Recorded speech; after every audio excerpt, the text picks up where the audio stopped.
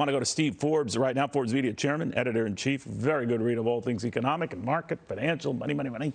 A lot of people losing a lot of money. Is this the Fed's fault?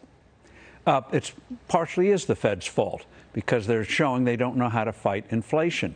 They think you fight inflation by slowing the economy down. When they use the word soft landing, that's Fed speak. We hope to slow the economy but not push it into a recession.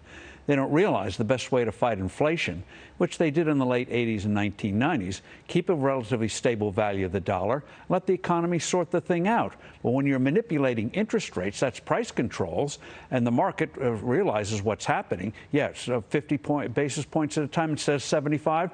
Well, look at the 10-year. People are realizing all of that is moving up. Amazingly, everyone looks at the 10-year. Look at the 2-year. A few basis points a few weeks ago, now 2.5 going on 3%. Yeah. As Trump would say, it's huge. Yeah, and it gets more bigly, doesn't it, right? So if you look at, 2, 5, 7, 20, 30, up we go. So there's really very few places to hide here. And the normal argument has been you raise rates, you will slow things down.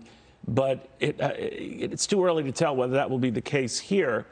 But you think the Fed has it backwards. What should it be doing? What it should be doing, instead of trying to manipulate the activity of the economy and this idea that if we have a lot of people doing things, that's bad for inflation because prices go up. Right. It's nonsense. History shows it's nonsense. Just focus, they should say, we're focusing on a stable value of the dollar. We're looking at commodity prices. We're looking at the gold price, like Greenspan did for a few years in the late 80s and 1990s, what they call the Great Moderation. Unfortunately, he abandoned it. But so that's what you're going to focus on, stability. Let the economy sort it out. A big chunk of this inflation, as we know, is what we call in this book we wrote, inflation, is non-monetary inflation. When you disrupt supply chains, when China shuts things down, you have a war in Ukraine, Fed can't control that, but it can control the value of the dollar. So leave it alone, and they won't do it, but they should stop manipulating interest rates. Let the market set it. Well, the market has already been proving that the dollar is the currency, the fallback of choice. It's what, in and out of 2-3-year highs. Do you see that continuing? Could that address this?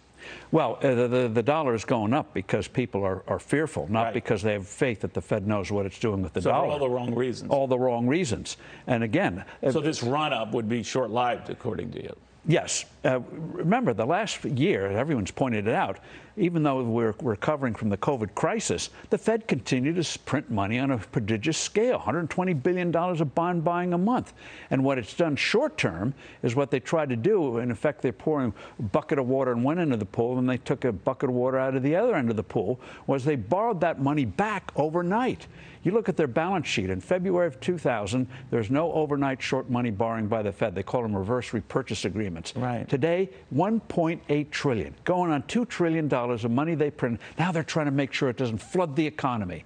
That's just gross mismanagement. But, by that definition, and if you think about it, Steve, it could be global mismanagement, right? I mean, Britain raised rates for the 4th time, I think, since December, 13-year highs. I was mentioning, in Turkey, we were running at, a 70% inflation rate, Argentina close to 60%, and on we go, skipping across all of Europe. The average mean now a little bit north of 10% here, 8% plus in our country. How bad does this get? Well, you see, they did the same thing in the 1970s, some less bad than the others. Swiss did very well. Germans did relatively well. We were bad. Others were bad.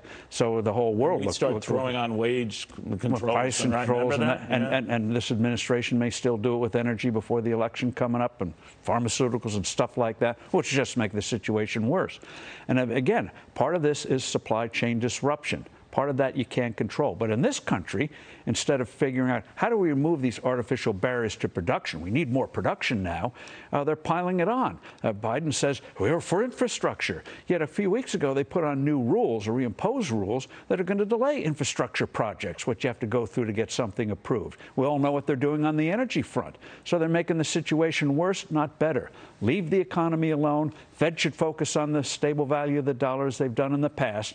And this thing will work itself out. And I think the markets would respond if they felt these people know what they're doing. Part of the problem now is, do these people really know what they're doing? Do the doctors really know how to treat the patients? A lot of people here that let this work out is the Herbert Hoover solution. What do you say to that? Because Democrats say, no, we got to do something. What do you make of that? Well, Herbert Hoover, as a lot of historians have discovered, did the exact opposite. He was a very activist president. He boosted spending substantially, amazingly substantially increased taxes, destroyed the global trading system with a massive trade war. So he went in the opposite direction. If he'd left the economy alone, people forget today, they don't mention history books, going back in time, back in 1920-21, we had a depression worse than the first year and a half of what we call the Great Depression. What did the government do? Cut taxes, cut spending, cut regulations. Within a year, the economy was recovering. With 18 months, we had full employment again. So let the economy heal. What happens, I hear you, Steve, but what happens then? We're obviously in a midterm election year. Yeah. I got a sense the Republicans are just going to watch this play out. They're in the minority. They can't do anything if they wanted to. The Democrats are going to rally around some sort of infrastructure thing, maybe college loan forgiveness, more spending, which at least got this spark to begin with. Other things, exasperating. I get that. But I'm just wondering, if you do nothing, what happens? Doing nothing would be better than doing bad things. If you want to do positive things, which this administration won't do, and which Reagan did in the early 1980s when they're trying to kill that terrible inflation, was you reduce taxes, you reduce regulations, you had a little bit of spending restraint. So the natural economy. But that was coupled with Paul Volcker raising rates, a point at a time. Do we need a combination like that? No, because when Volcker did that, you had 12 years of where they sort of fight the inflation, bring it down, then let it come back stronger than before. That's why what the Fed should do now is focus on the dollar so we don't get where we were in the early 1980s, where you have to raise it to 20%. You don't have to do that. You don't have to artificially depress the economy. And again, it's not something new for the Fed. I keep saying, do what you did during the Great Moderation. And with Biden, back off on your far left, and you'll be seen as a great president who the economy revived instead of putting all these barriers in the way. It's absolutely malpractice. You know what I think is also a difference, and you're a great student of history and economic history, especially the attention we pay to the markets. I don't know if that's a good or bad thing, because they could change. Today's a good example of that, 180 degrees from where we were yesterday. But I don't remember Paul Volcker, or for that matter, Ronald Reagan, focusing so much on the initial market reaction. Maybe when the recovery started taking hold, we were at our nadir point, in '82, and it was the liftoff from there. But maybe it's owing to 24-hour news and business channels, and it's always topical. It's always on our mind. I feel that so many are basing what they do, and even Fed policy, on what the market is doing at the moment. Well, and in terms of the market, we already know the market tries to anticipate the future. Problem is, when the people who are setting the environment in which the economy has to operate, which ultimately affects the market, going in different directions, clearly not knowing what they're doing, the market's going to be going all over the place. In the early 80s, there was so little trust in the Federal Reserve. By then, we think of Paul Volcker, there's a great hero today, right. But there was zero trust. Everyone thought these people Arthur don't Miller know. And all that. Oh, man. Oh, yes, down right. nightmare lane. Not everyone is Lincoln in the moment, right? Yeah, right. But in that case, there was zero trust. People didn't know if Reagan was going to be able to pull it off.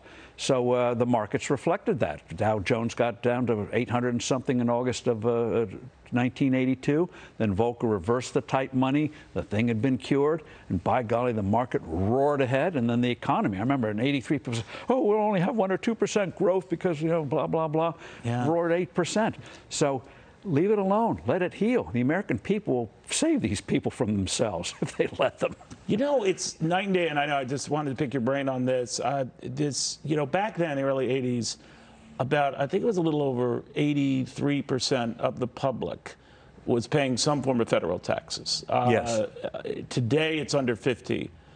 Now, I don't negate or dismiss those who pay Social Security, FICA-related taxes. I get that. But that fewer are paying in for a government that's getting bigger and bigger. And I'm just wondering how that plays into this going forward, if it's a shrinking pool of taxpayers.